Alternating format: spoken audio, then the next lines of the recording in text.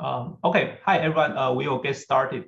So this is Chen from IBM Research, and you are now watching the tutorial on adversarial machine learning for good.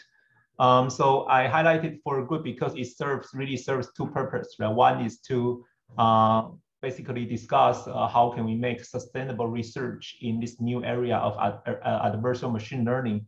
And the other aspect is really to study how we can leverage adversarial machine learning techniques to do something non-adversarial and for social good.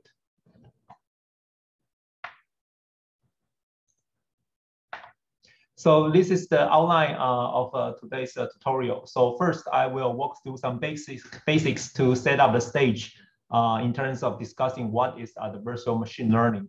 And then I will also share some of the recent trends I have been observing for adversarial machine learning. Then we are going to have a deep dive into several topics that I selected, basically built upon adversarial machine techniques to do something for good and non-adversarial. And I think these are like very exciting and promising directions that's worth more attention. And finally, I will make concluding remarks and discussion. So what is adversarial machine learning? So I would like to start by sharing a more general, broader view of adversarial machine learning. So in a broader sense, adversarial machine learning basically means introducing an adversary, most of the time a virtual competitor, during machine learning to help you, your machine or your agent learn better. And we have seen a lot of successful cases. In the one typical example will be generative adversarial neural net, where a generator is trying to generate realistic samples while having an adversary component, in this case, a discriminator, to be picky about the generation quality. And then they will, through this interactive and competitive training, they will reach a stable state where we can get an ideal generator compared to the cases without this notion of adversarial training. And on the other hand, we also see some new policies for playing hide and seek for OpenAI's environment being learned through this introducing these virtual agents to play hide and seek and to enable our reinforcement learning agents to learn new and non-trivial policies compared to a single agent learning scenario. And more broadly, we also care about the robustness in terms of adversarial AI, in the sense that we are really talking about how an adversary in a wipe or some white hat hacker in a house that will actively use today's AI technology to try to compromise and make damage to today's machine learning system. So overall, in the broader view, this notion of adversarial machine learning includes understanding model performance in the worst case scenario, as well as improving model performance by learning from mistakes or competitions. But in today's topic, my scope will be narrower, basically focusing on this adversarial AI aspect of adversarial machine learning. And that basically will exclude these other applications or other notions of adversarial machine learning, like the generative adversarial neural nets. Okay, so in this adversarial machine learning that we are going to talk about today, this notion of adversarial AI or AI robustness and security, we are basically looking into the gap between AI development and deployment. So as a machine learning researcher, I'm sure you know when we develop AI, we kind of assume this AI is being grown and developed and created in a nice condition, a greenhouse. Basically, everything is ideal and condition is nice. Data are IID. There is no distribution shift. Data are well curated and well labeled and so on.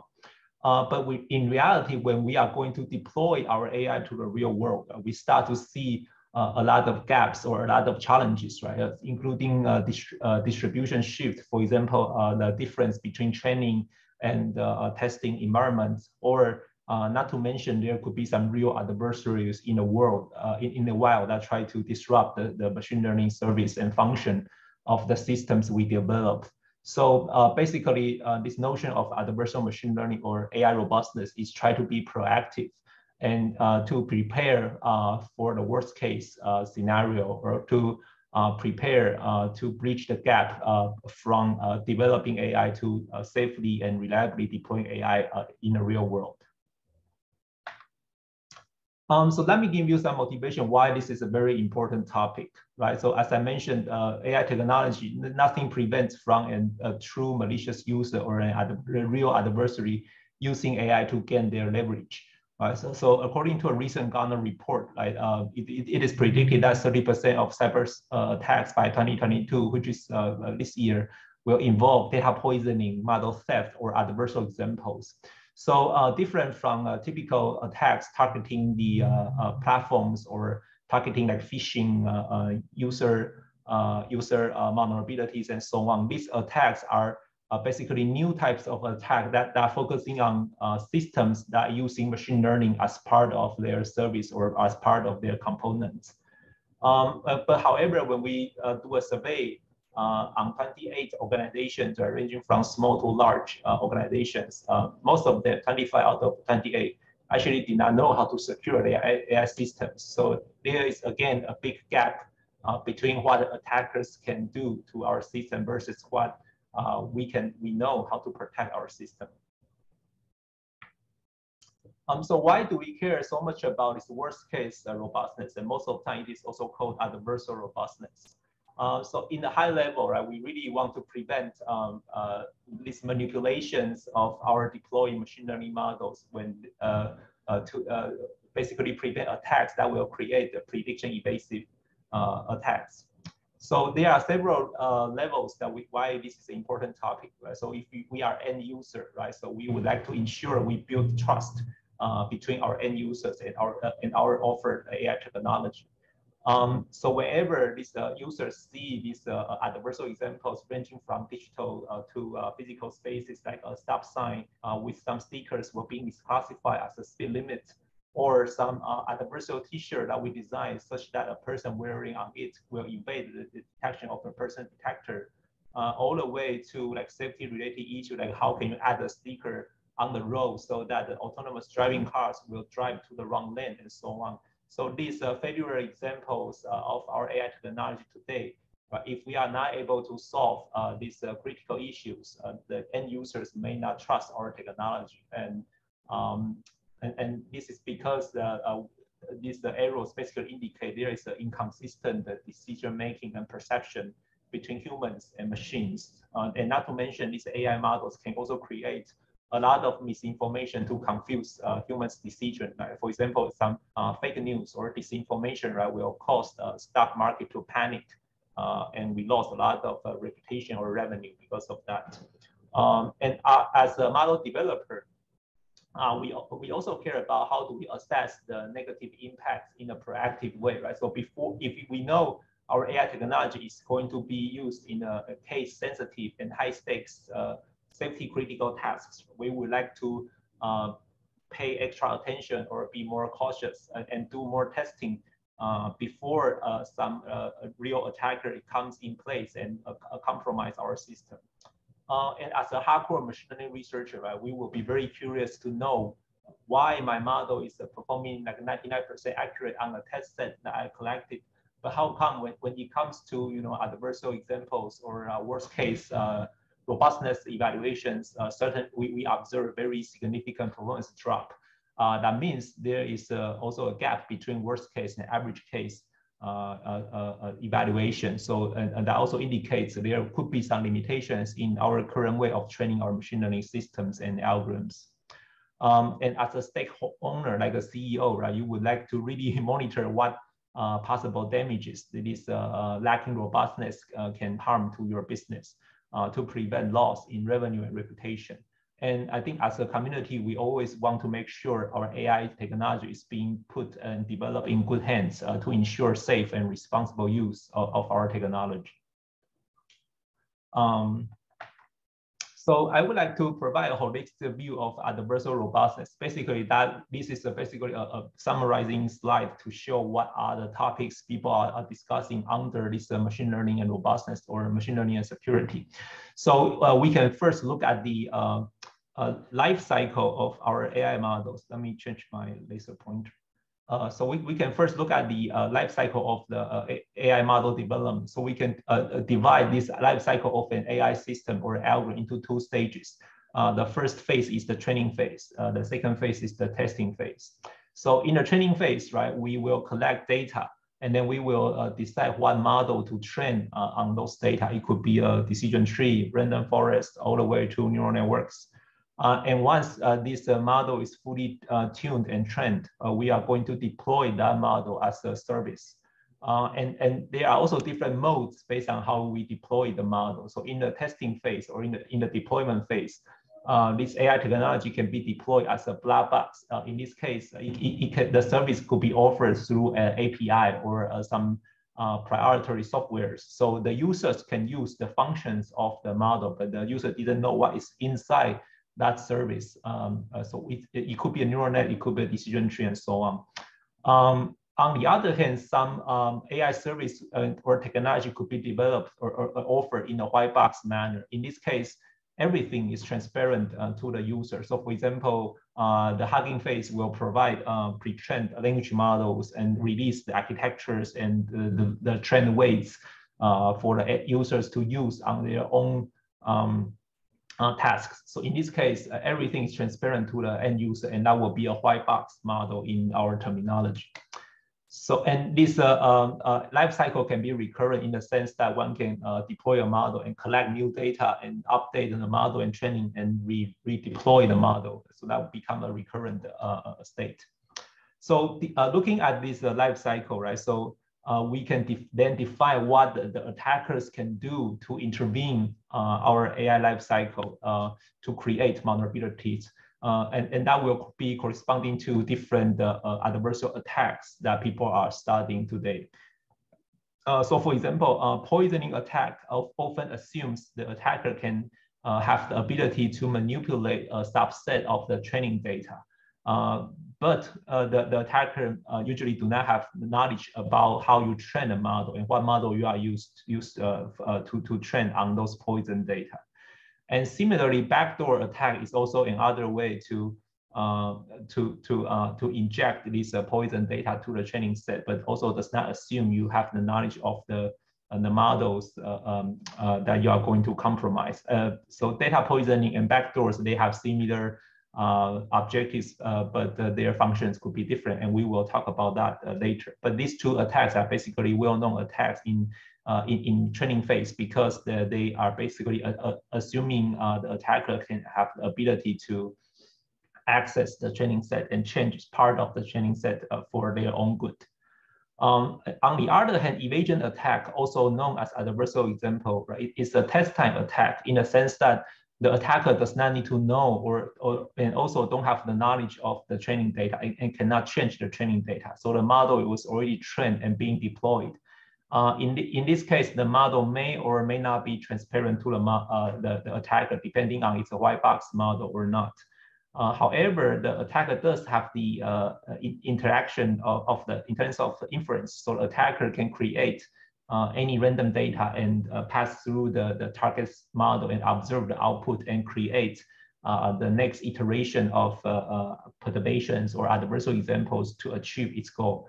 So in this case, the attacker have access to the inference, but not to the model training nor the training data. There are also more classical security related problems being considered in today's AI systems as well. So for example, can I steal a model, right, based on this reverse engineering?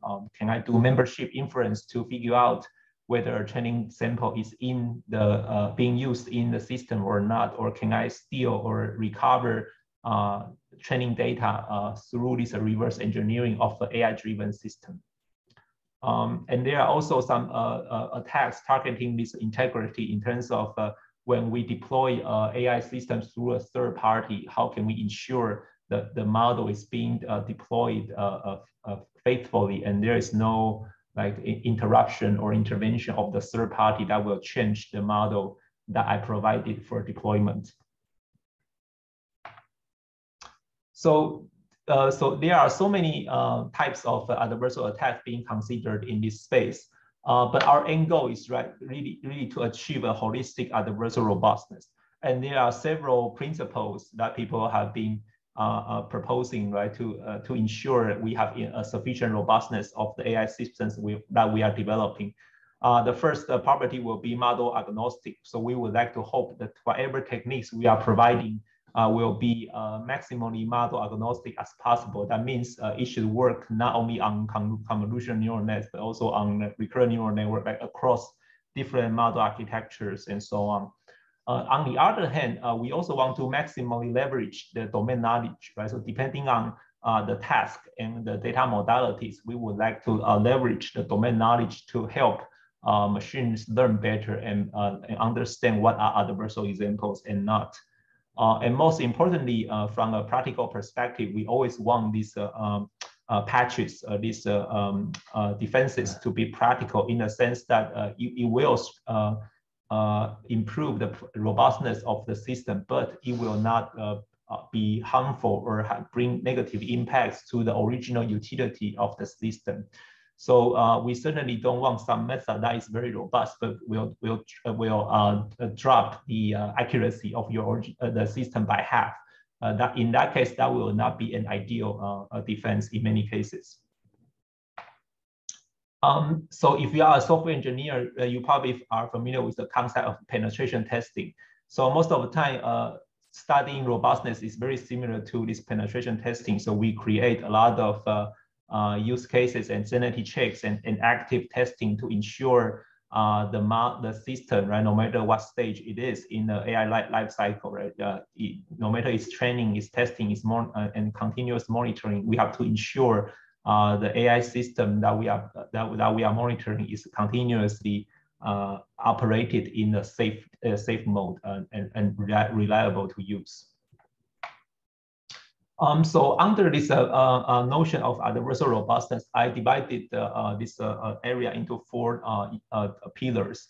And the first 3 pillars are probably more well known to the community. That is attack, right? So whenever we say attack, we basically mean how can we find bugs in a given AI system or AI algorithm. So it actually relates to in-house sensitivity and reliability tests. To do a lot of active probing and testing to ensure there are no bugs to be found before we actually deploy the model as a service. And when I say defense in this area, it basically means a different model hardening techniques that includes how can you detect potential adversarial threats in the system, and after detection, how can you mitigate the threats you identify. And when you are talking about mitigation, a lot of times we would like some plug and play strategies that can kind of add on to a problematic system directly to solve these or mitigate these identified threats.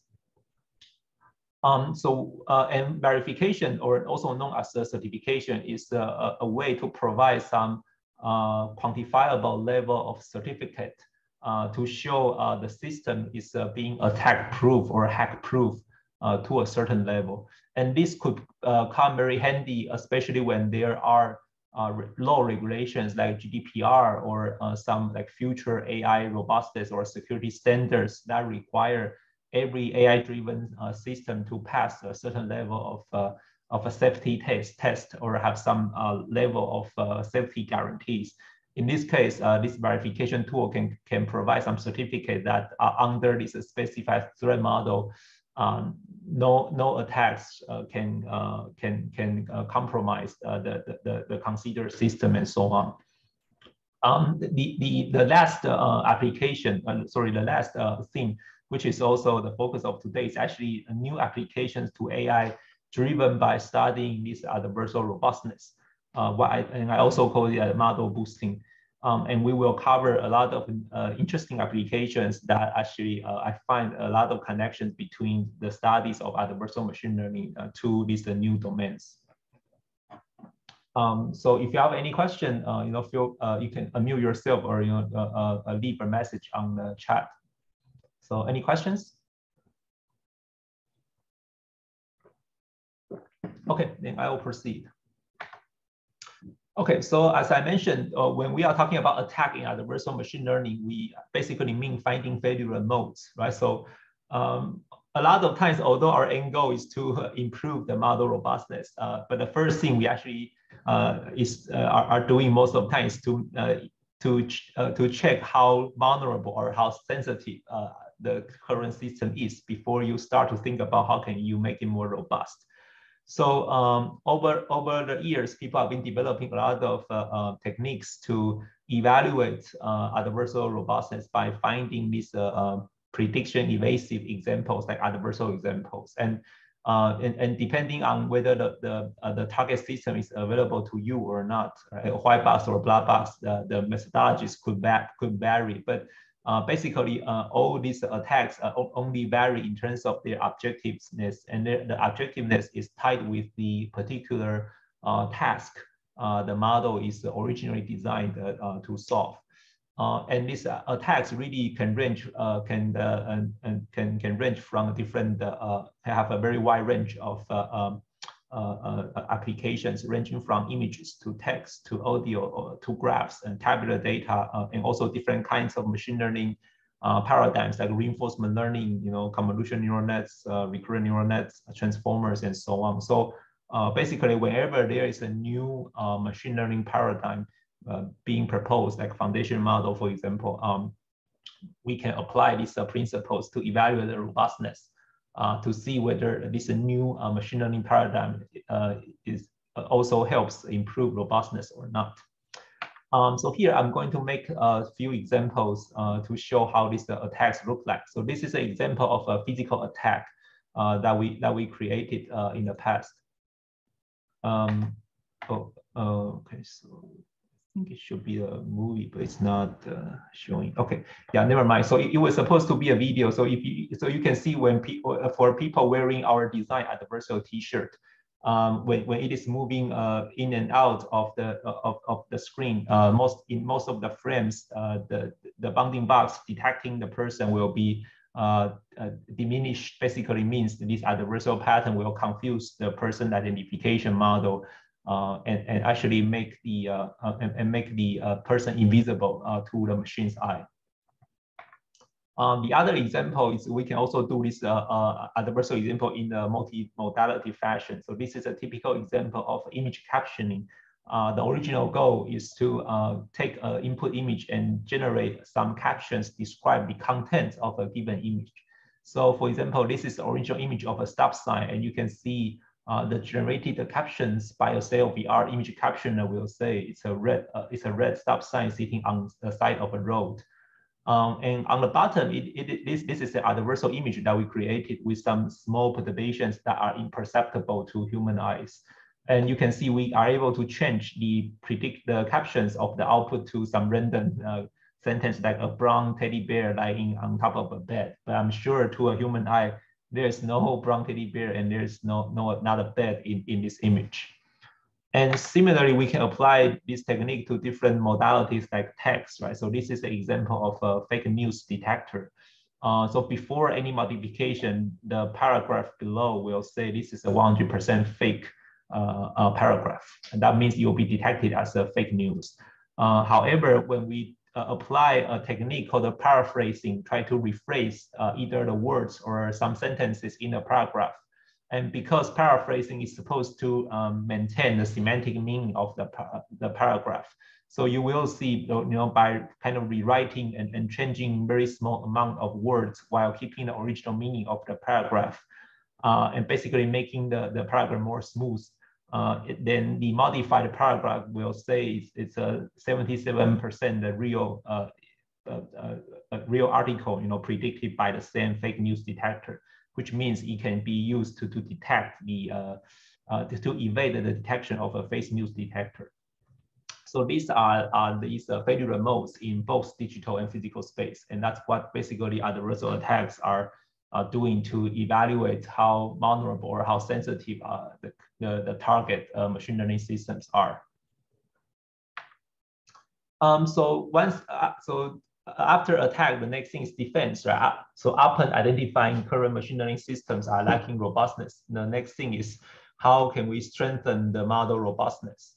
So most of the time, this defense can be divided into two stages, right? The first stage is to detection. So we take a a pre-trained model and with some amount of testing samples, and then we will detect whether this given network or whether given this set of given samples are adversary or not. Is there any like backdoors or trojans inside the neural network provided by a user?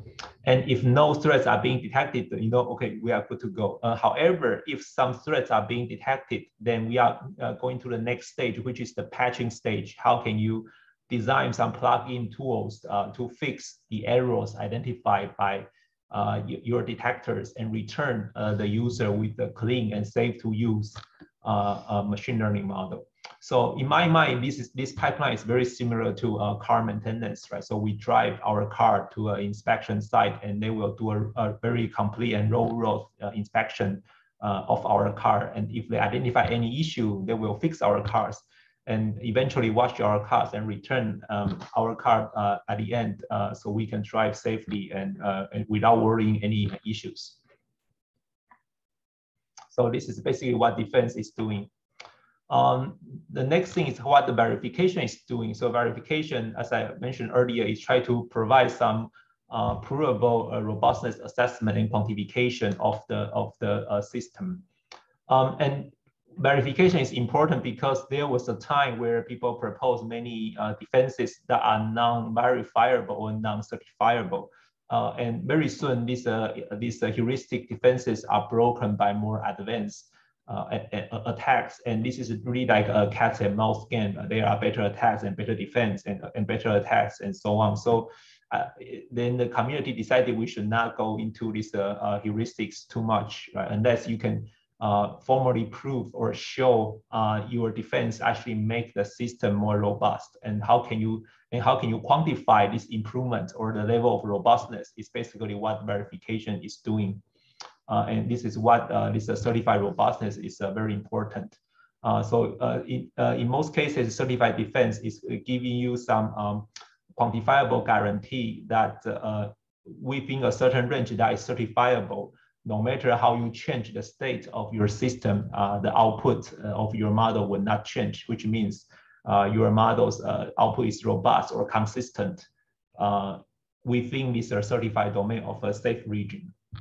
And most of the time, we are interested in asking, oh, if I made some changes to my model, how will it actually lead to improved performance? So this improved performance, a lot of times are basically vouched or certified by these certification scores.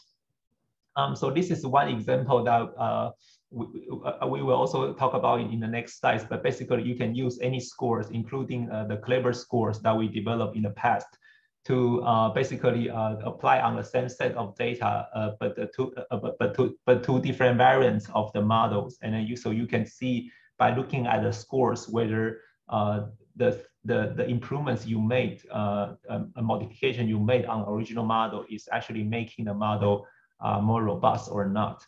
And this verification technique, I should mention, is not an easy task. So a lot of times it has to deal with how can we simplify or linearize the complicated interactions between neural networks, especially these feed-forward neural networks is basically very convoluted in terms of operations. So a lot of times verification tools are basically handling these new architectures like computationalization, residual block, transformers, and so on to support these new architectures and to provide a more scalable and efficient verification. Mathematically, right, or theoretically, verification can be seen as the lower bound of the true robustness. So let's take a classification as an example. So if we take already learned classifier, which means the decision boundaries are already fixed. So these dashed lines are the decision boundaries of a given neural network. And this point is a data sample of an ostrich image, right? So in this case, adversarial examples basically mean data samples that are very close to this given sample, but they are actually lying on the other side of the decision boundary, and that will make this similar looking image being classified as some other class labels. So in this view, right, geometrically, you can think about the true robustness will be the distance of this given sample to the closest decision boundary. That basically means that distance basically reflects the minimum effort an attacker needs to pay in order to make the prediction change by pushing the sample toward the decision boundary. So what verification is doing most of the time, especially local verification, they are trying to find a radius, basically a bow that's centered at the given data sample. And the radius of that bow will be the certified robustness. So one can guarantee, if we are able to certify this green bow, for example, then one can guarantee no matter how the attacker change or perturb the data sample, as long as the perturbed sample still lies in the green bow, then we can guarantee that the prediction of the model wouldn't change. In this case, this green bow still lies in the ostrich classification region. So a lot of times this certified robustness aiming to see how can we maximally find the maximum bow that contains the original image but still lies in the same classification region. And you can generalize this notion to different threat models depending on what properties you want to certify. So you can certify the robustness to input perturbations or to semantic perturbations like rotation or changes in colors and so on. Or you can apply this technique to train a neural network that is easier to verify or come up with new certified defenses and so on. And a lot of times the techniques is really try to relax the layer-wise propagation of a neural network and try to make everything as linear as possible so that the verification can be certified end-to-end in the easier and more like computationally efficient manner. We also provided a very interesting and interactive demo to help people understand the how this quantifiable score, in this case, the clever score, actually maps to the notion of robustness and consistency with humans' perception. So this is a demo that we created. It's a hypothetical case where a banking company wants to select one handwritten digit classifier as their check deposit app.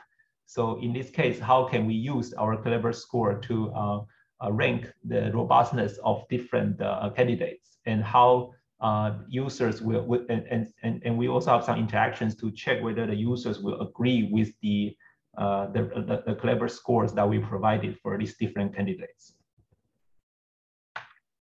Okay, so this will be a short, basic introduction to adversarial robustness. And if you're interested to know more, there are a lot of online resources available, including me.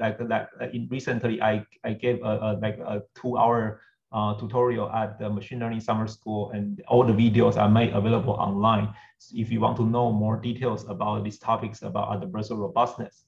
And there are a lot of toolkits available online to have a quick start for your own project. For example, Clever Hands or IBM's Adversarial Robustness Toolbox or a full box. These are like well-known and well-maintained toolkits. There are also some sample survey papers to help you quickly understand, grasp the idea, and kind of understand what people are working on in this field. And including me and Xijia Liu also wrote a survey paper recently, and Professor Xiurui Xie and I will be publishing a book on adversarial robustness for machine learning at the end of this year. Okay, so any question before I move to the next section?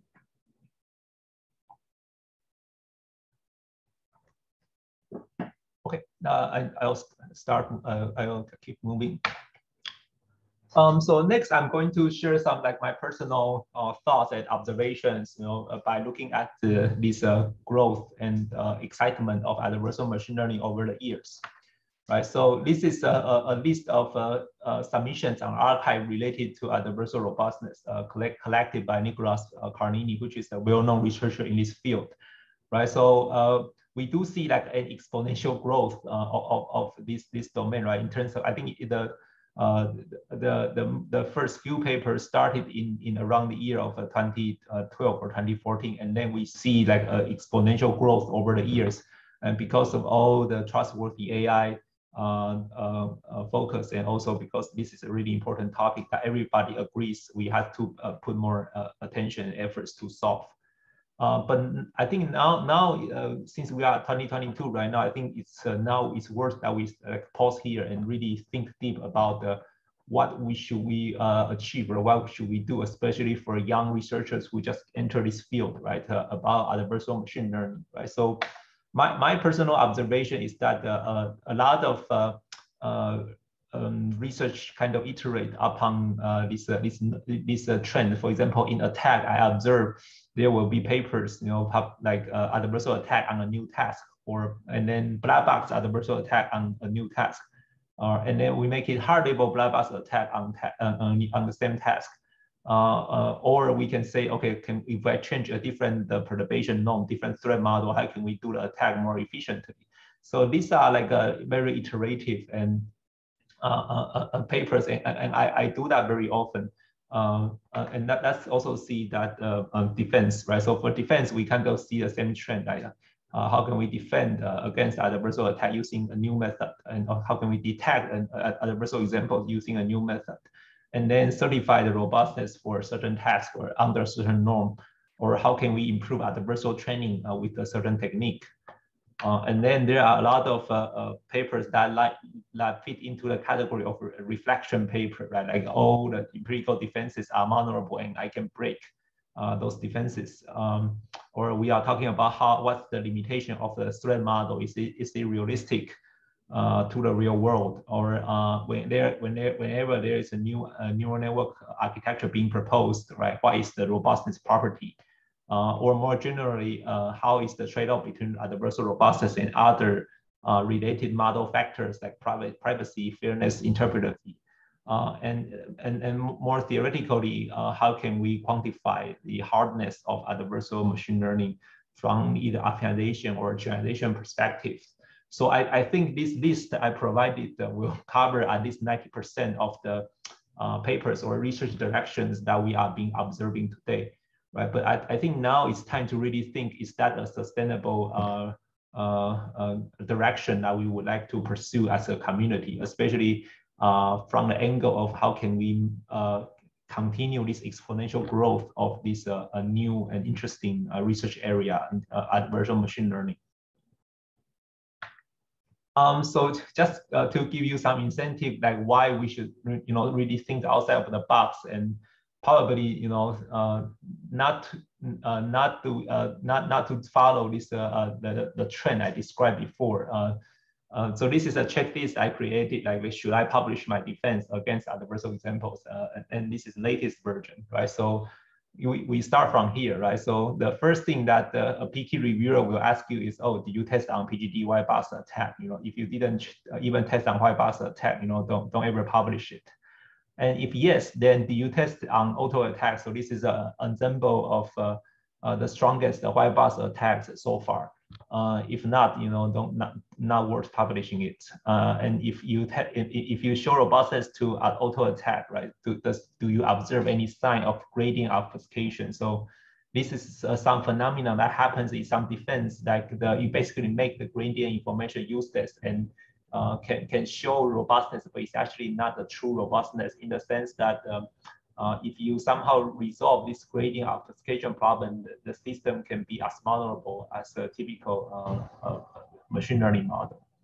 And if you show your model didn't have that issue, right, then the next question the reviewer will ask you is your model provably robust? Can you prove your model is robust? If yes, then you will say, can you outperform randomized smoothing, which is one of the most strongest certified defense we have so far, right? And then if you are saying no to either of the stage, then I don't encourage to publish. And then finally, if you're able to outperform randomized smoothing, the next question will say, oh, did you have notice any drop in coding accuracy? If the drop is too significant, then it's not practical and not worth publishing. But if you say no, right, there is no free lunch, right? It's very difficult to improve your model robustness while not sacrificing other factors. So again, probably no free lunch and don't publish. So it looks like a dead end. So it could be a little bit pessimistic, but I just want to mention we are nowadays putting very high bar in terms of the defense papers, right? Because people are really expecting ideal defense to come up and being proposed. But in practice, defense is very challenging compared to attack. You have to defend any possible outcomes. But for attacks, all you need to do is to find one instance that violates the assumption of the defense to claim successful attack.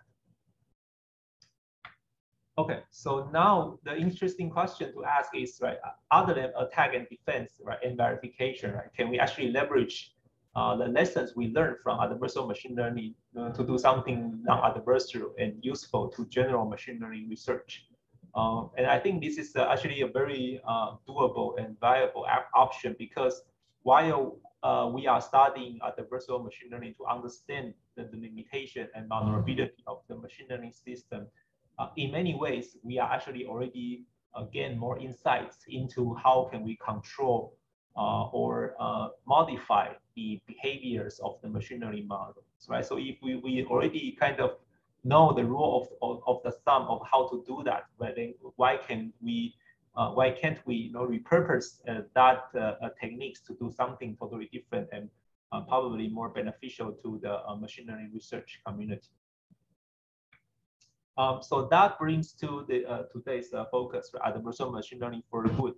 So I will be sharing a lot of applications that I found very interesting over the years, and I will put the specific focus on model reprogramming, because I think this is really a nice technology and has a very tight angle to adversarial machine learning. So also for every application, right, I will make the connection between adversarial machine learning and the application, right, clear, so people can know, especially from adversarial machine learning community, you will know, oh, the same technique can be used in a totally different way. So that's the goal of today's tutorial. So let me start by introducing what is model reprogramming. So this is a fairly very new concept. So the idea is, how can we reprogram, basically reuse a pre-trained model in a domain to solve problems and challenges in another domain. So the idea is to take a pre-trained model from another domain and make it frozen, basically don't change the model weights and so on, and insert two new layers, right? The input transformation layer and output mapping layer. And I will describe more in details. So by inserting these two layers, we are able to reprogram the pre-trained model from one domain to solve problems in another domain. And here are some examples, like reprogram a speech model to do time series learning, and then reprogram language models to do molecule learning, reprogram visual models to do biomedical measurements. And there are a lot of excitement about model reprogramming, and I think it also echoes very well to the invited talk by Professor Andrew Ng, right? So he was recently mentioning this data-centric AI in terms of what happens if we only have 50 samples and want to do a good machine learning, how can we enable that in a data-centric manner? So in this case, I believe model reprogramming can come very handy, in the sense that because the model reprogramming also inserts these two layers into the entire model pipeline, the number of trainable parameters is actually much less compared to training a model from scratch.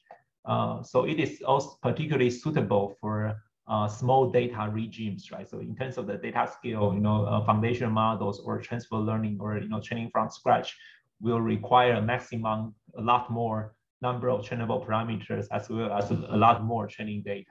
But because of model reprogramming and because of the reuse of already well-behaving pre-trained model, the data efficiency and training efficiency of model reprogramming can actually be better, especially in these small data or data-centric regimes. And I recently also put a survey paper on this topic. So if you're interested, feel free to check it out.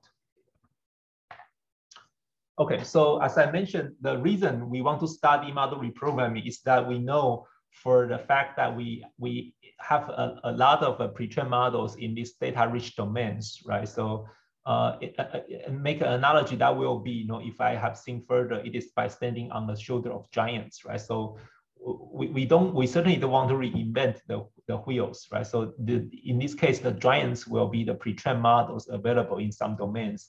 The interesting question is how can we maximally leverage those pre-trained models and also expand the models capacity to other domains, right? So in data-rich domains, I mean basically computer vision, languages or speech, we have abundant data to train, and we do see a lot of excitement and advancement brought by these large pre-trained models, right? Like GPT-3, and a lot of state-of-the-art speech models or language models, and like vision transformers and so on.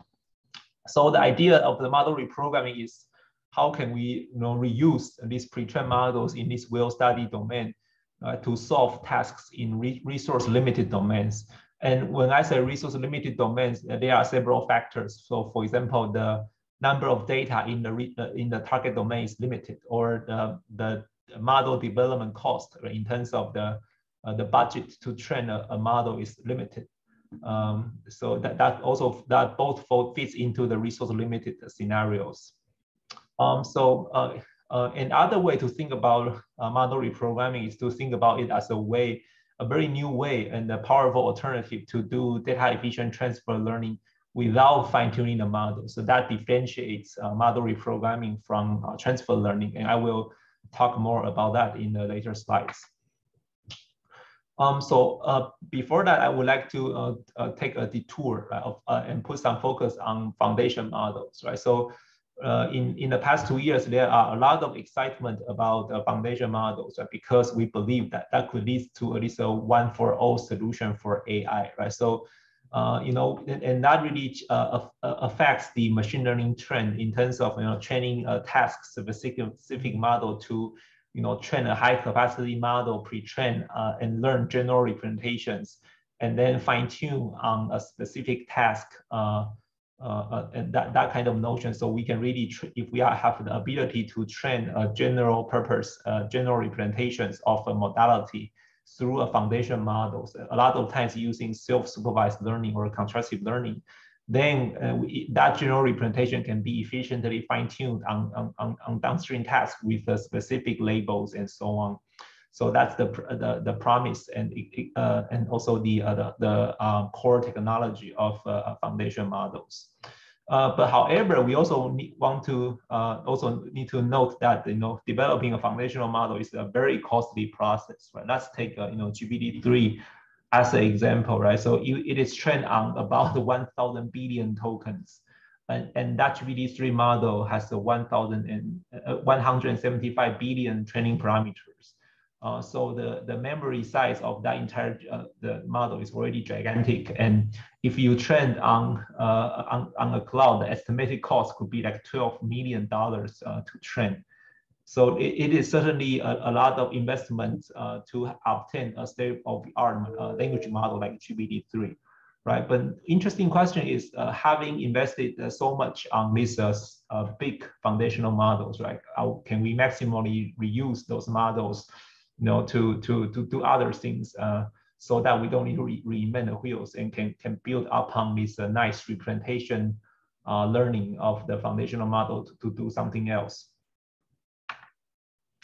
So model reprogramming, right, can be well motivated by reusing foundational models, right, to solve new tasks. In a way, right, there's a difference between how we train models in a standard fashion versus how we train model in a resource-limited fashion, right? So in the standard setting, right, we can use foundational model as is by pre-training plus fine-tuning. But assuming we have sufficient pre-training data and compute power, and after we obtain that foundational model, we can fine-tune that model to some in-domain downstream tasks, like pre-train masked language model on English corpora and apply that model to different downstream tasks like question answering, parsing, and so on. On the other hand, for the resource-limited setting, right, we would like to prefer to do reprogramming without fine-tuning. And the reason is that in those resource-limited domains, there usually will do not exist any available foundational model to use, and also because the data that we can collect is pretty limited, and also it could be that for model development, we don't have sufficient compute power to or like $1 million to train such a big model. So the focus is really different when we are talking about resource limited setting compared to standard setting. I also want to differentiate transfer learning from model reprogramming. So for transfer learning, we also obtain a model from a source domain. But what we do for transfer learning is to fine-tune a subset of parameters of the pre-trained model on the target task. But it's always a challenging problem in terms of when you have a limited data on a target task, like which subset of parameters that you should fine-tune. So it's always a non-trivial problem. But on the other hand, model reprogramming did not change the model weights at all. So it will avoid this fine-tuning subset selection problem. So in contrast, right, the model reprogramming is really focusing on cross-domain learning has the ability to reprogram a pre-trained model from domain A to solve another task in domain B. And it will feature data and compute efficiency, and I will make some examples later.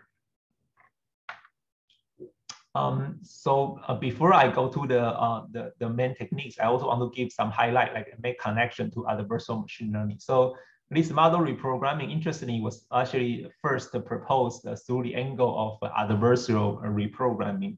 The authors actually showed that we can reprogram a model to do something else without noticing the model designer or model developer. So for example, the authors show we can reprogram a pre-trained image-net model to do MNIST classification or CFA classification or to do image counting.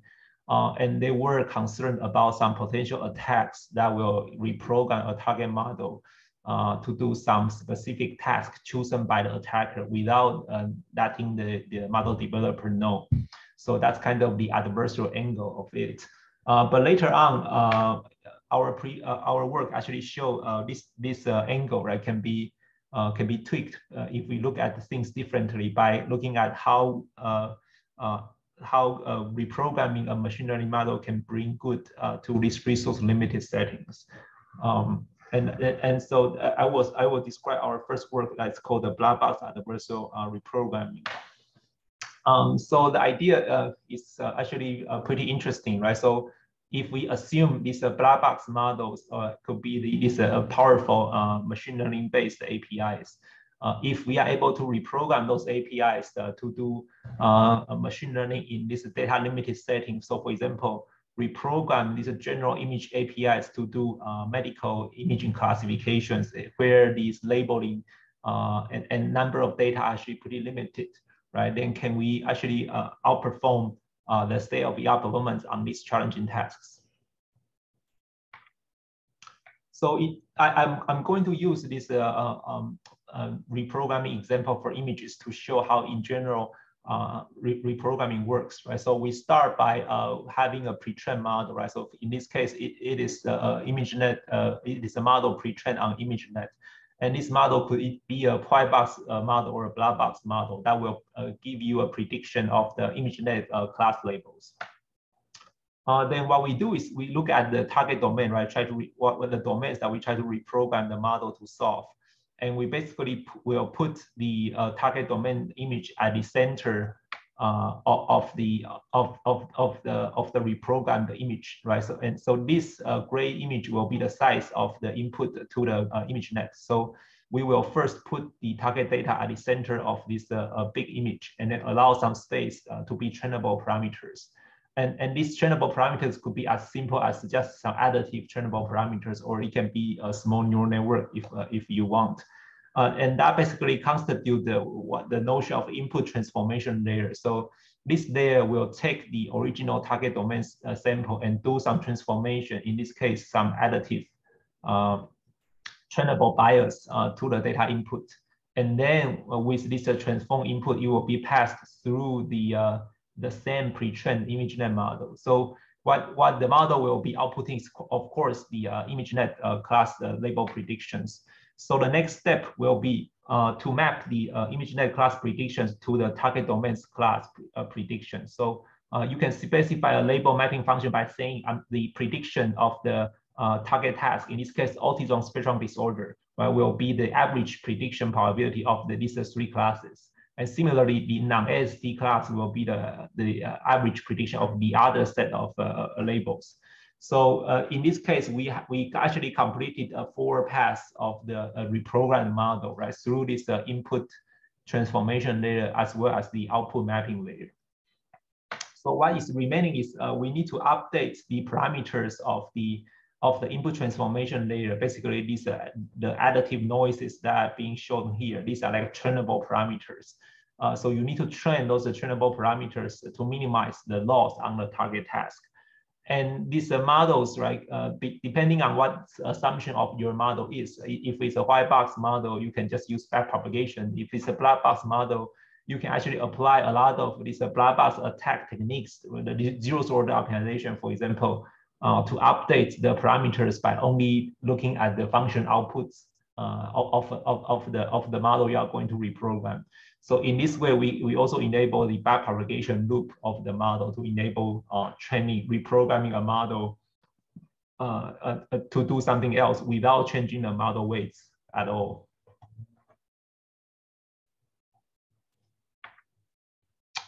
Any question before I show some examples?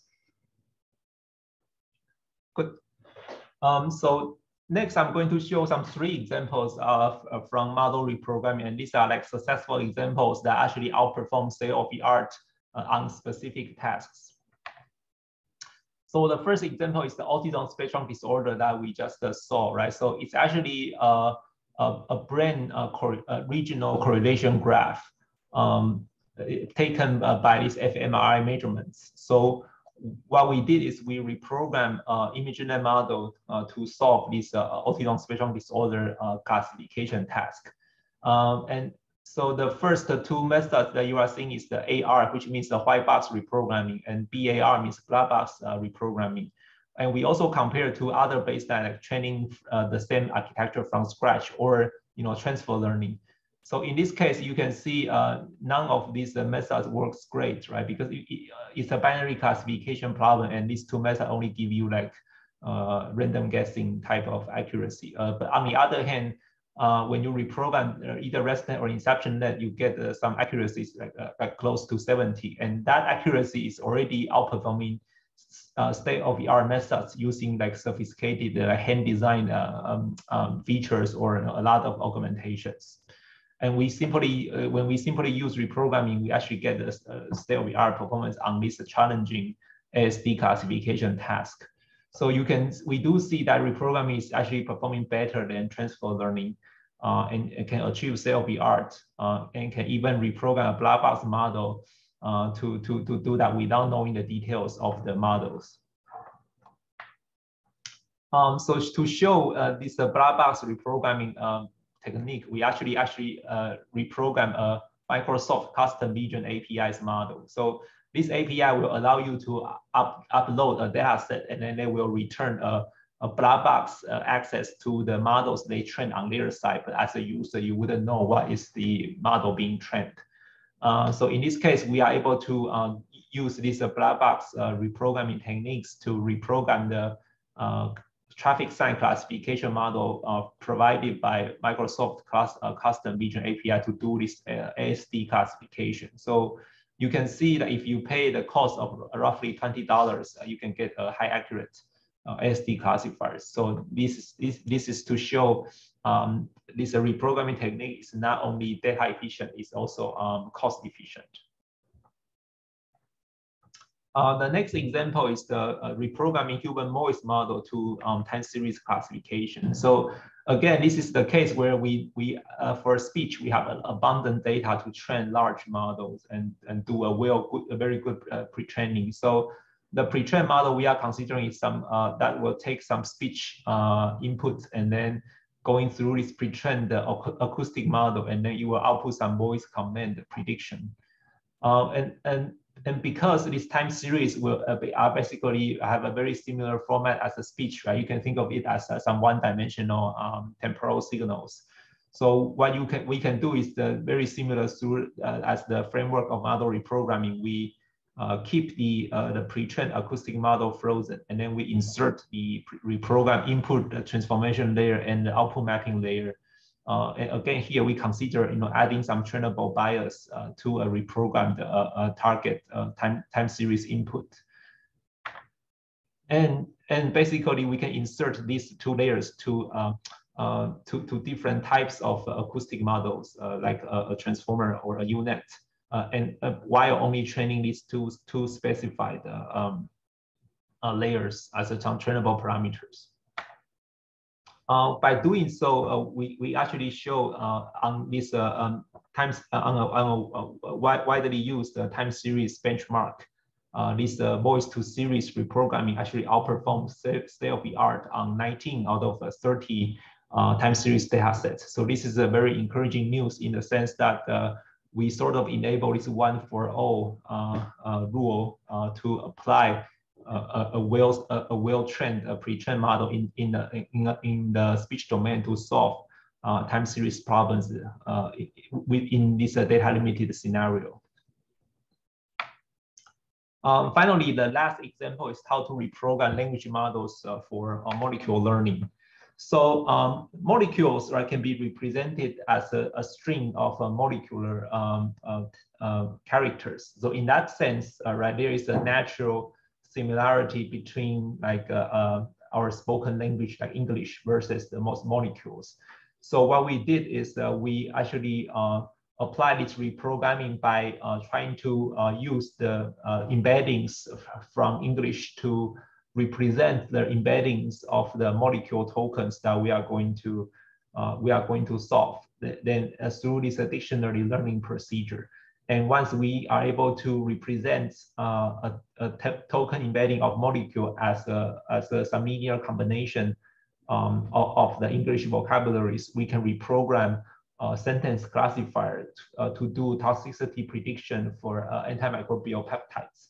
And again, even in this limited data setting, we can achieve high accuracy compared to the best known classifier. Okay, so finally, I would like to also provide some justification on why model reprogramming works. So intuitively, you would expect model reprogramming is doing some knowledge transfer between the original domain to the target domain. But however, that does not explain why this cross domain can be so successful, and there could be very little knowledge actually being shared between spoken language versus molecules. So in our recent ICML paper, we actually prove a theory to show model reprogramming's performance, right? The risk, the training loss on the target risk task is actually bounded by two terms: the performance of the pre-trained model on the source task. So basically, a better performing source model will give you a better reprogramming performance, as well as a representation alignment loss, right? So intuitively, if we are going to solve a cat versus dog classification problem using a pre-trained model, if I can align the dog representations to a specific class of the original task and also align the cat representations to another class of the original task, then after alignment, we can just use the original model's classification to do this dog versus cat classification. So that's the intuition. Like as long as we can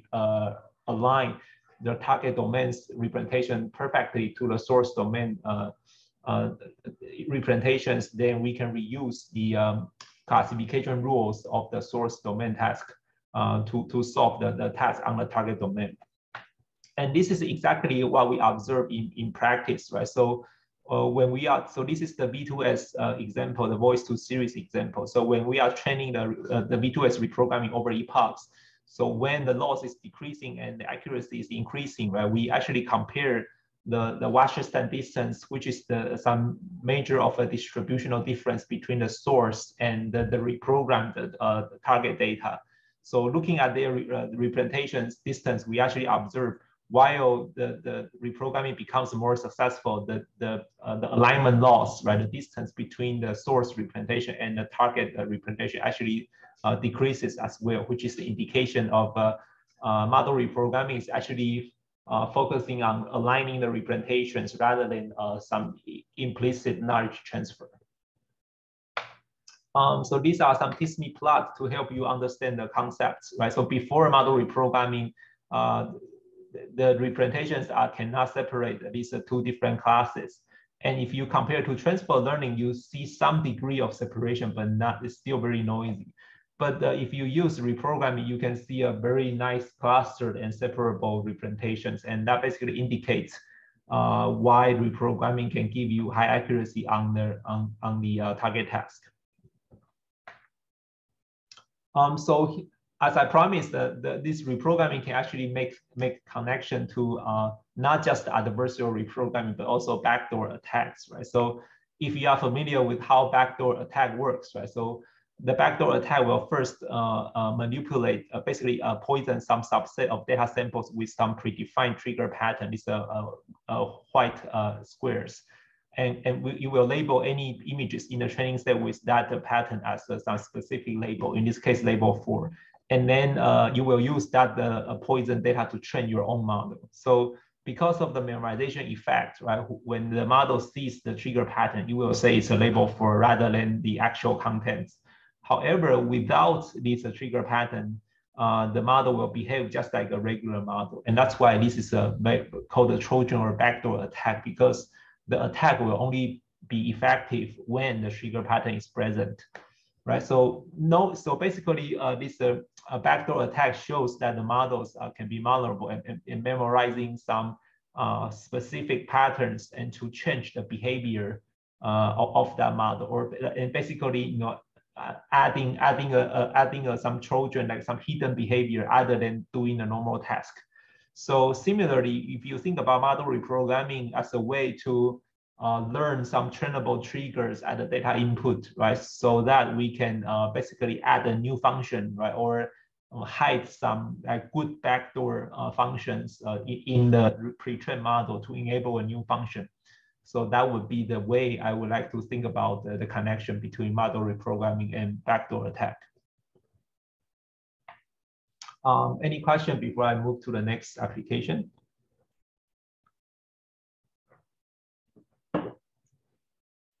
Okay, so the next topic is contrastive explanation and counterfactual examples.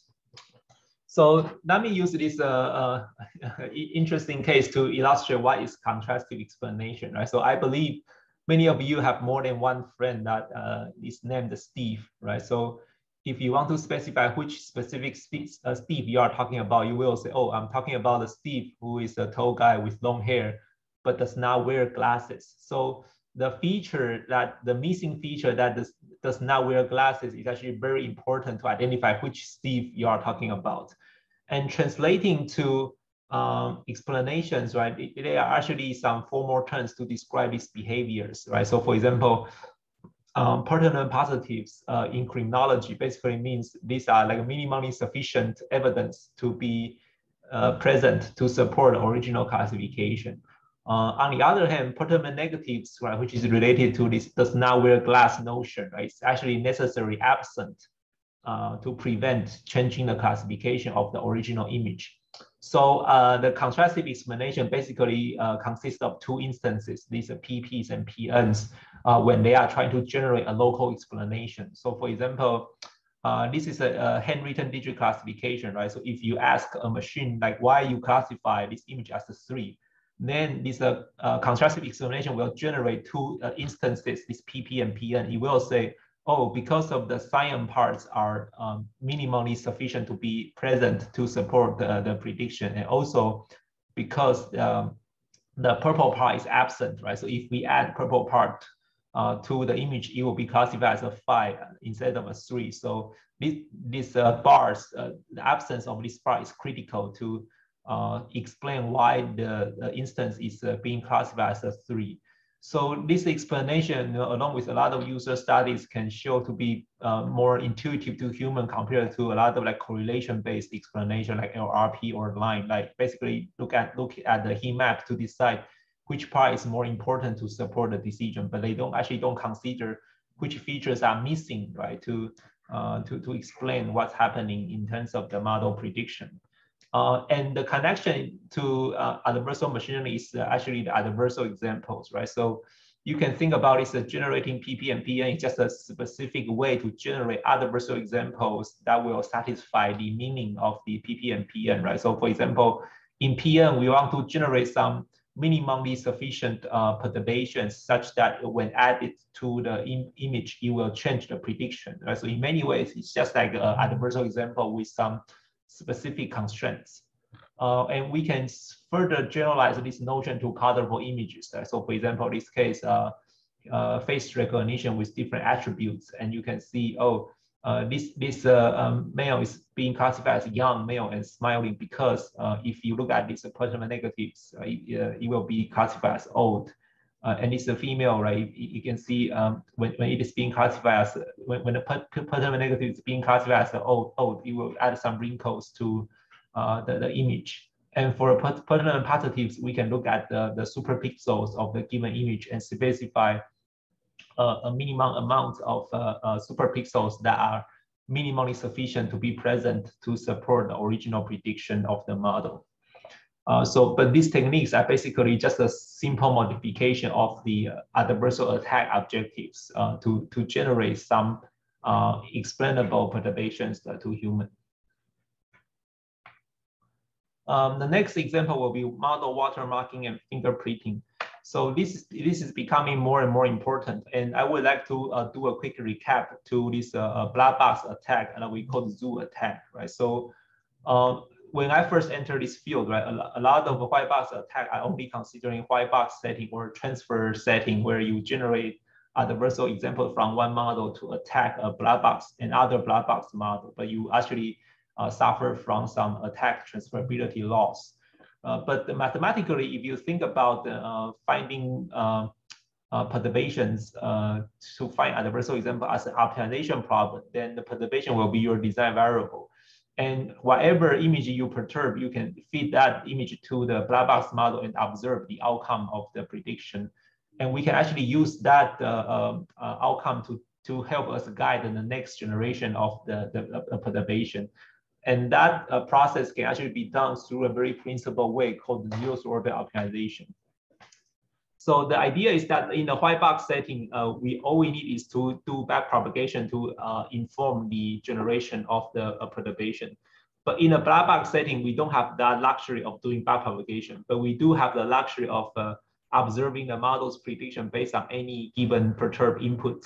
So what we can simply do is to do something very similar to the slope estimation, right? So if I want to estimate the slope of the loss function at a particular point, all I need to do is to perturb that point a little bit, right? Plus and minus beta divided by 2 beta, and then I can figure out the slope, in this case, the gradients of that particular dimension. And once I have the estimated gradients, right, I can do any gradient descent-based algorithms using the estimated gradient to help me find the adversarial examples. And that actually constitutes this zeroth order optimization attack. So how would this relate to model watermarking and embedding? So this is actually pretty interesting in the case that a lot of times, like the GPT-2 examples, we spend so many efforts to develop such a high performance model. But we also want to make sure the model ownership can be protected and it cannot be easily stolen by others. And if the model is being stolen, we are able to verify the ownership of that model. So in many cases, we would like to embed some model watermark to the model we are deploying. And when we are trying to verify the ownership, we would like to make sure the model that we are verifying can be verified in the most practical way. That means only a limited access to some service that are suspicious of model stealing, and then we want to do verification. So this remote access and most of the time black box access to this verified model is necessary. So the proposal here is actually to embed an unfit vector. It could be think of it as some watermarks in the input gradients of this trend model. And when we do this remote verification, you can actually use this black box gradient estimation technique to estimate a gradient and use the estimated gradient to check whether the embedded watermark and also to perform model verification. So in our paper, we actually showed several properties that we believe an ideal watermarking technique should have for a deep learning model, right? Including loyalty, robustness, reliability, and efficiency, and so on. And we actually designed a very reliable watermarking algorithm called gradient science algorithms. So it will first generate an unfit vector, right? That will be your watermark. And we then select a set of input dimensions to carry that watermark, to embed that watermark in the input gradients. And we will then generate some embedding key that can help you extract the watermark and to compare that model is actually yours or not. And then we can select a random target class to embed the gradient, to embed the watermark vector into the gradient of a specific class. So when you do verification, so you can use that to train your model with the watermark. So when we are doing remote verification, we can then take this gradient estimation procedure to estimate the gradients on the set C that the watermark is embedded, and then you can apply your embedding key function to extract the watermark vector and compare whether that model is yours or not. So in many cases, we have shown that such a watermarking procedure will have minimum effect in terms of the standard accuracy, but also the watermark is pretty robust against the different manipulations, such as the model quantification. So even if the thief steals our model and quantize our model, we are still able to verify the ownership of that model.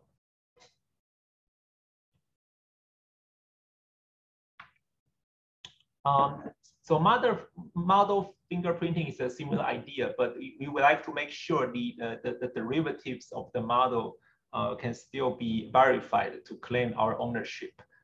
So to show this model fingerprinting, we actually borrowed the idea from adversarial examples, right? So in this case, we are not trying to generate examples that deceive the model prediction. In other ways, we would like to generate some specific features that are unique to the model that we are going to verify. And we would like to make sure that the examples are high robust in the sense that when the models are undergoing some changes, for example, pruning and so on, the derivatives or the features of that model will still remain. And also for utility, these features should have low transferability. Basically, the features should be unique to the model that it is generated from, and it should not be transferable to other models that are irrelevant to the model we are going to verify, so that we will not have falsely claim other models to be ours.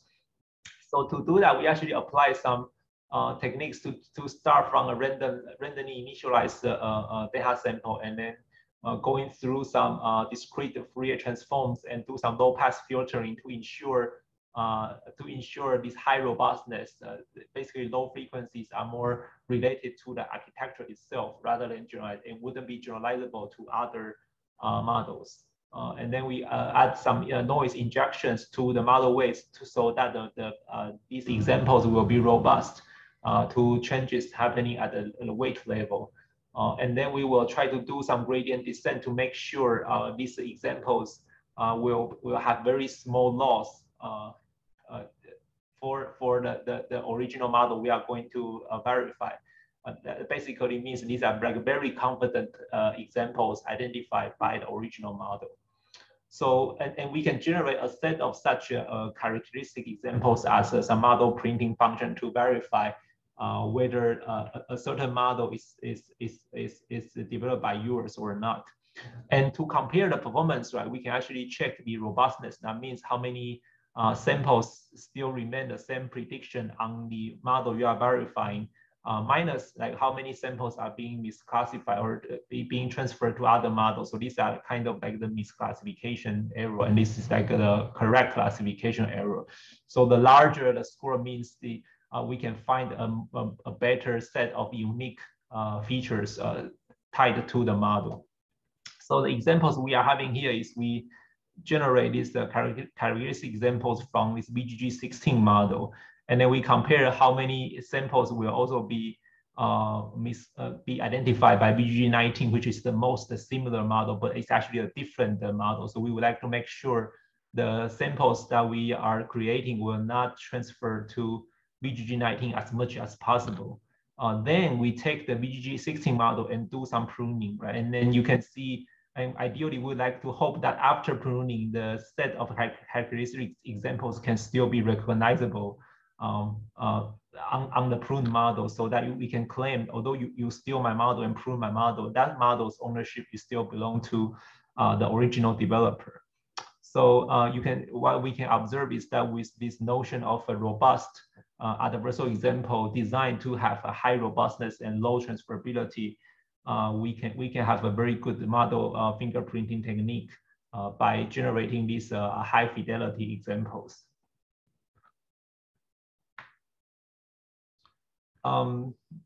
Let me go through the next question, next application, and then I can stop for a question if any. So the next application will be data cloaking for privacy and data security. So this is and there are many applications like that, and I think this is a very promising direction as well. So the idea is that we can generate perturbations not only for try to evade the model prediction, but actually we can repurpose the perturbation, right, to help better protect our data privacy or data security. So in this example, the authors actually try to add some perturbations that are really imperceptible, but it can help improve the personal privacy of these facial recognition systems. And on the right, we can show by adding some specific perturbed data to the training data, right? So when you are suspicious about whether a model is using your own data to do training or not, you can actually use this technique to verify whether a specific model is using your data or not. So it's kind of a membership inference in that sense, but for protecting this data privacy and security. And I also learned from Twitter, like people are actively using these adversarial perturbation ideas to mitigate or to counter deep fake threats or disinformation attacks. So there are certainly more and more research and focus and works on how can we leverage these adversarial perturbations to protect our systems. Any question before I move to the next one? Okay. Yeah, so the next application is data augmentation for improving model generalization. And then again, I want to do a recap, right? Like, so many of us already know there is a trade-off between standard accuracy and robustness in many cases. So one experiment we did in the past is we take 18 different image-generated pre-trained models, and we rank their top one accuracy. That will be the x-axis, and these different dots are different models with different sizes. And on the other hand, on the y-axis, we actually rank the sensitivity in terms of how many perturbations are required to make those models change prediction in average. So what we do observe is a very unsatisfying trend, like more accurate model in terms of standard accuracy. On the other hand, it's also more sensitive, right? Less robust to these adversarial perturbations. And so there is like a known trade-off between robustness and accuracy. But the next interesting thing is, are we able to use these adversarial examples as a way of doing data augmentation to retrain and improve the model performance? And the answer is yes, but under the assumption that we are using the right adversarial examples. And usually what we are describing those as unmanifold examples that are related to generalization errors. So in our recent paper, it's actually being published at the AAAI this year, we are showing some adversarial examples for unsupervised machine learning tasks.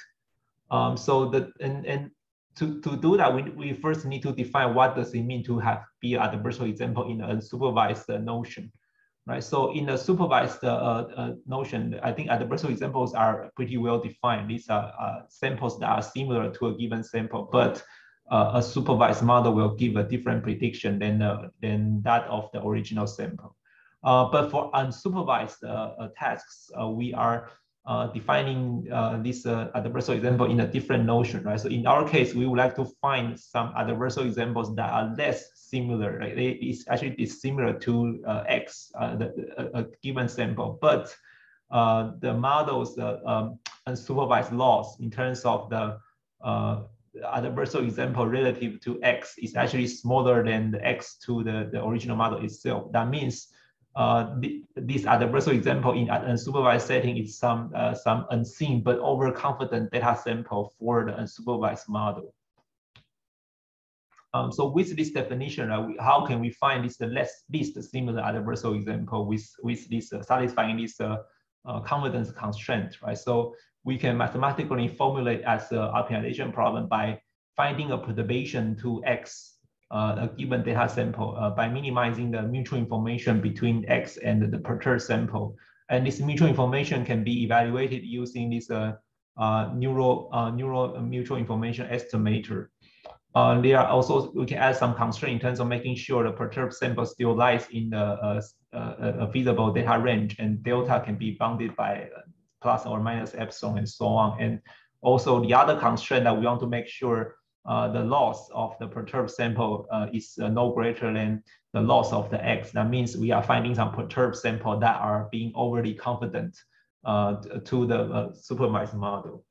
And this formulation can be efficiently solved by some min-max algorithms that we are proposing in our paper. So feel free to stop by our poster if you're interested in this work.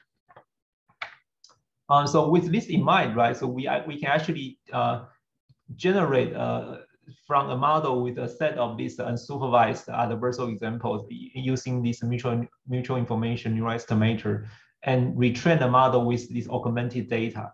And what we are really excited about is we see a consistent improvement across different unsupervised machine learning tasks, right? So for example, data reconstruction using autoencoder, right? So when we this is the column without using our augmentation, and this is the column with using our augmentation. So we do see significant improvement in terms of the reconstruction error.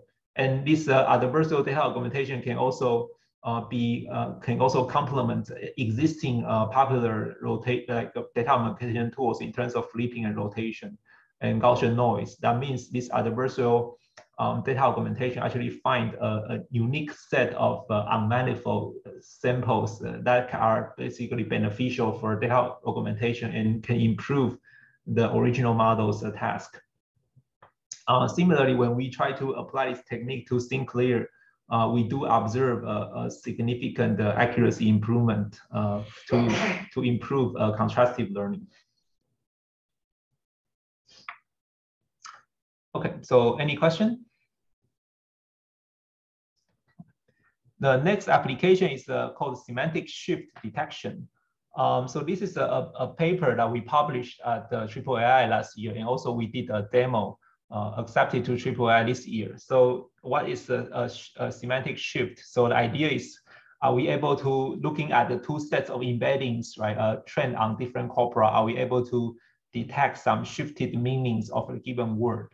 And this is basically a unsupervised detection problem. And we already know those word shifts can happen across domains or time, right? So for example, the word space can be used differently in AI and physics, or biscuit or surgery have different meanings in terms of UK versus US English. Or some words can add new meanings over time. So for example, Apple before 2000 means the fruit rather than some tech company, or this word bit, right, is have a different meaning, pre or after the computer era. So how do we find those semantic shifts, right? If we are given two set of embeddings A and B trained separately on two different corpus. So the idea is if we want to detect changes, right, the best way is to simulate changes by ourselves and then train a classifier to detect and be aware of the changes that we simulate. So it is in a way similar to self-supervised perturbation. We self-generated some perturbations and then we train a classifier to be able to identify those simulated changes. So that when we apply this technique on a real unsupervised task, we are able to identify shifty words after aligning the embeddings aligning these two embedding sets. So we apply this method to several real world data sets, in this case, UK versus US English, with some ground truth. So you can see the detection rate and the F1 scores is much higher compared to standard methods. We can also actually find semantic shifts by looking at the different languages, evolve over time, like English, German, and Latin, and so on. So across the board, we get very high accuracy, compared to naive this embedding alignment methods. We also have this interactive demo called the Sense being presented at AAAI, and there's a live demo with this address available, so feel free to check it out.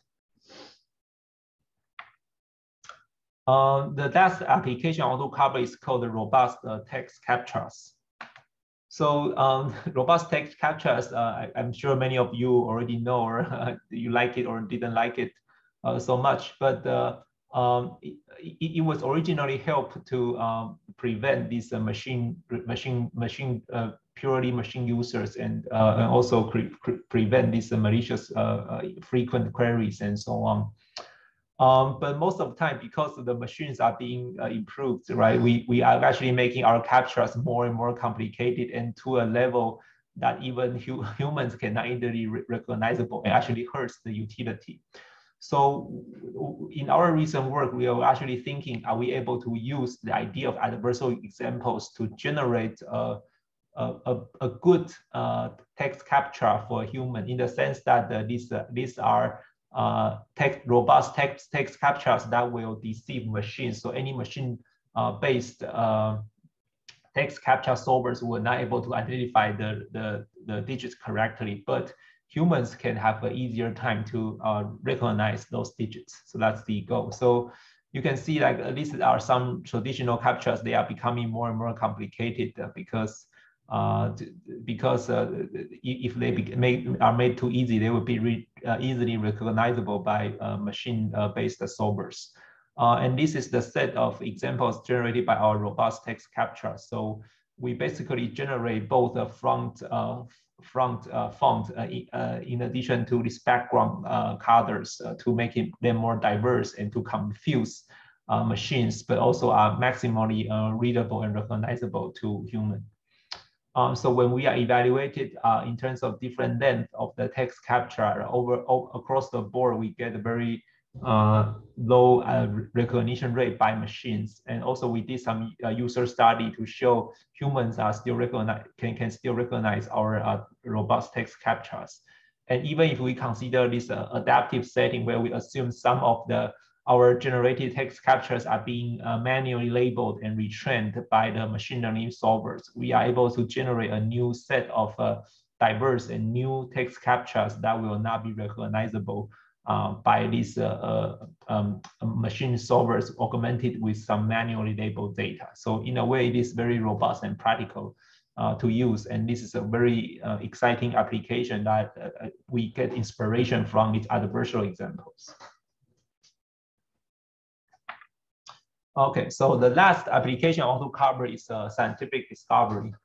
So this is also a very exciting field. And again, we draw a lot of inspiration from black box adversarial attacks, right? So the original task is this. So we are given a molecule and we would like to use some property evaluations as a guidance to help us find the better and optimized molecules with some preferred properties, but still satisfying some design constraints. So one concrete example is related to COVID research, right? So we can take several existing inhibitor molecules, but we also know these inhibitor molecules do not bind well to the SARS-CoV-2 main protease. So we will certainly want to optimize those existing inhibitor molecules to have a higher binding affinity to the main SARS-CoV-2 protease, while assuring the optimized molecule still have some similarity to the original molecule, so that we know how to synthesize these new optimized, newly generated molecules more easily based on like prior knowledge. So so we can easily create an end-to-end query-based framework to enable such a guided search, right? So the idea is we can first take a pre-trained encoder-decoder that is responsible to map a molecule into an embedding vector, and then we'll decoder to take that embedding vector to reconstruct into the molecule sequence.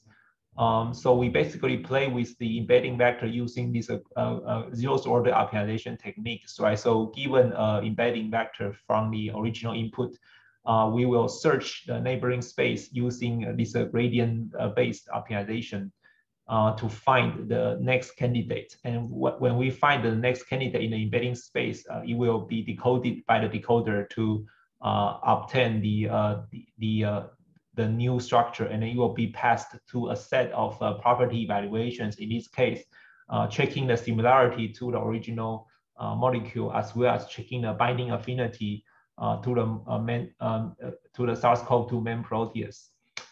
So then we will know how we can design a loss function to know how well this new candidate is doing, and basically use that loss as a feedback to guide the next generation of the search in the latent space. So in many ways, it's like how can we find an adversarial example with certain design properties and constraints through a black box or a set of black box property evaluations.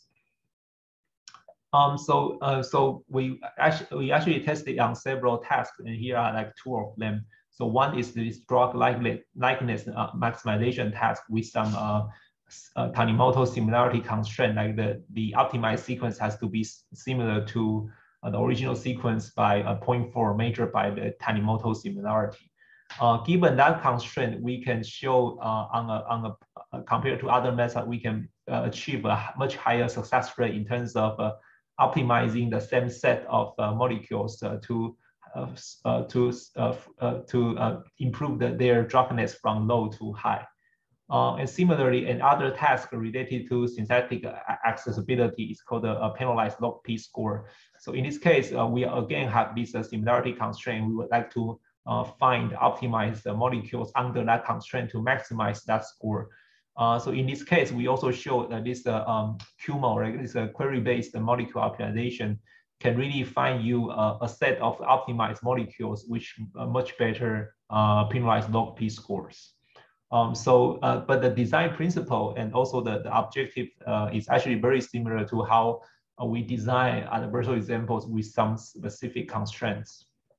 And also some objectives that we would like these adversarial examples to achieve. Okay, so finally, I will go to the concluding remarks and discussion. So I hope I have convinced you that there's a lot of interesting things and important things that we should do and think deeply about in terms of the sustainable research for adversarial machine learning, right? So I would really describe adversarial machine learning as a whole iceberg here, right? But so what we are doing so far, and the current focus is really only the tip of the iceberg, right? Attack, defense, verification. They are just tip of the iceberg. There's a lot of bulk of main body hidden under the water, and they could be this adversarial machine learning for good, right? Because as I mentioned earlier, through this kind of reverse engineering or a lot of studies on understanding how to attack or defend or certify a machine learning model, especially complicated neural networks, we actually implicitly learn how can we control or manipulate the behavior or the decision making process of the machine learning model. So with that technique in mind, right, so it should be not difficult for us to repurpose or reuse that technique to do something for good, to benefit the mainstream machine learning research, or to explore other possibilities and applications. So I certainly believe adversarial machine learning for good is will be a sustainable research in adversarial machine learning, and really it's beyond the focus of attacks and defenses. Specifically, I'm personally very optimistic about this model reprogramming. As I mentioned, it's a powerful way to reuse a pre-trained model from a domain to solve challenging and emerging problems in different domains. And it can really unleash the power of large pre-trained models and make them more generally accessible to different model developers. On the other hand, I also looking forward to new applications inspired by adversarial machine learning, and hope my slides and tutorial actually give you some ideas of how to tackle these problems you have at hand through the technology or techniques in adversarial machine learning. And finally, if you're interested in this research related to adversarial machine learning, feel free to follow me on Twitter. And I'm also very open to research collaborations and open discussions. With that, I will end my tutorial and open the floor for questions. So feel free to unmute yourself. Yeah, okay, yeah, so I see a question. Yeah, so are the slides available somewhere? Yes, so there is a website. You can click the link through the AAAI tutorial forum. There is a website, or you can Google adversarial machine learning for good. I created a Google website, and all the slides will be made available there.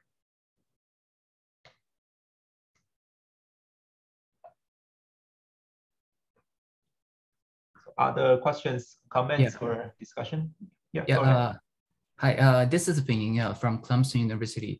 So first of all, I really appreciate you give such a great talk. And I have two questions about the. I have two questions. So the first question is that you mentioned that it is not a wise decision to publish defense paper for the adversarial example in 2022.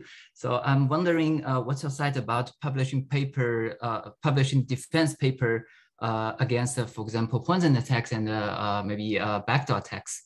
What's your opinion? No, so I would like to correct. So I didn't mean to mean we shouldn't publish defense papers in 2022. What I mean is there is a very high bar, right, in terms of why we expect a defense paper to be accepted to a conference, right? So you really, if you are if you are working on defense, I think this is certainly an important topic, but you need to literally go through the checklist that I provided. Where is it? Let me try to find it. Right. You really need to go through the checklist to ensure your reviewer is okay with it, and to publish your defense, right? But you can see there's a lot of obstacles and check marks you need to do. But if you can find a method that actually actually check marks all the points, then I would certainly think this will be a very milestone type paper. But it's what I'm saying is that there is a very high bar to reach, and there are so many people working on that. It's a crowded area, and there are some believe there is no free lunch, in the sense that when you add a defense, how practical that defense is and how harmful you will bring to the original system. That's kind of always the issue people are discussing. And unless we can show there is no such a barrier, then I don't think the defense paper will make a big progress easily. That's my view. But I certainly don't want to discourage people working on defenses. Okay, thank you. And the second question is, can you explain one more time about the connection between the model reprogramming and the backdoor attack? Yes. So so you don't need to buy my explanation if that doesn't make sense to you. So what the connection I want to make is where is it? Yeah. So the connection I want to make is backdoor attacks. I actually try to insert some triggers, and such that when you train on this poison data, your model will secretly learn in other function other than the original handwritten classification task, right? So I was trying to make the analogy here by saying, okay, if you have a pre-trained model, right? And then if we can design some learnable trigger pattern at the input, right? Basically, if you think about this trainable input here, right? So when we design this trainable input, right, it is actually a universal perturbation to the target data, right? So these noisy frames are actually the trained parameters that will be appended to every target data and sent to the pre-trained model for inference. So in that case, you can think about this trainable input as some sort of trigger pattern, right? That will basically the effect of that trigger pattern will basically change the representations of the target data in the latent space of the pre-trained model to align the representations of the target and source label. So in that way, I was saying we can actually think about it as a backdooring that model, but through these reprogram layers to enable this representation alignment change. Okay, gotcha. Thank you so much. Sure. Thank you. These are great questions. Thank you. Oh yeah, and thank you for Bastard for putting the web link. Yeah, you can find the slides there. Any other questions or comments?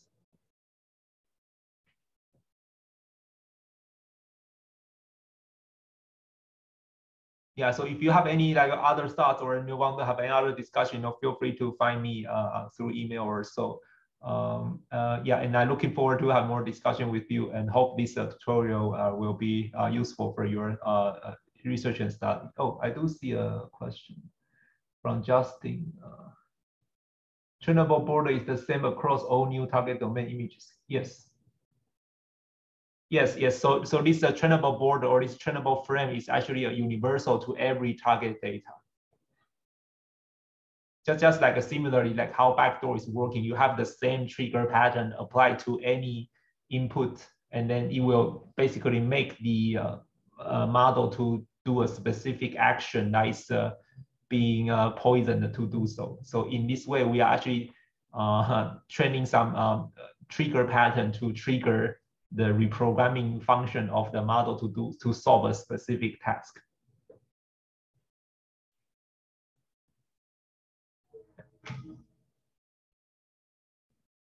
Any questions or comments? So I may not be able to see people raising hands, but so it's better to just unmute yourself or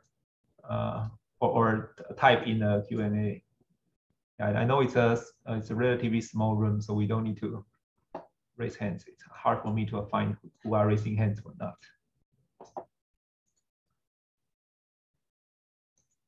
Thank you, Paul. Thank you. Okay, so if there are no further questions, I think I can give back 8 minutes to everyone. And yeah, have a nice day and enjoy your AAAI.